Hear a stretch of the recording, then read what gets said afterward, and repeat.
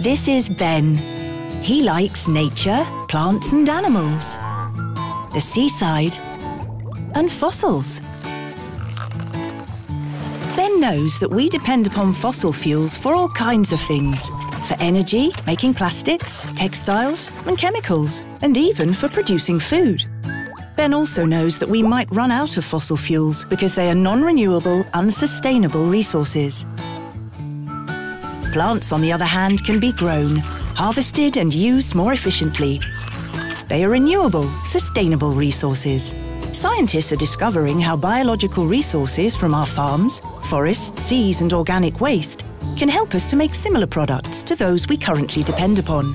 These products from nature have created what we now call a bioeconomy, a circular economy, producing bio-based products that can often be replaced in a sustainable cycle.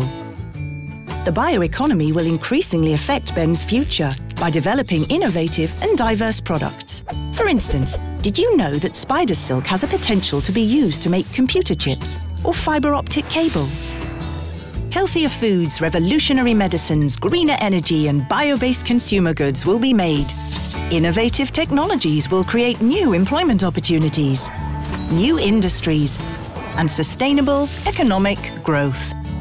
The bioeconomy starts here, by changing the way we think, creating a brighter future full of natural, bio-based solutions. Be part of the European bioeconomy.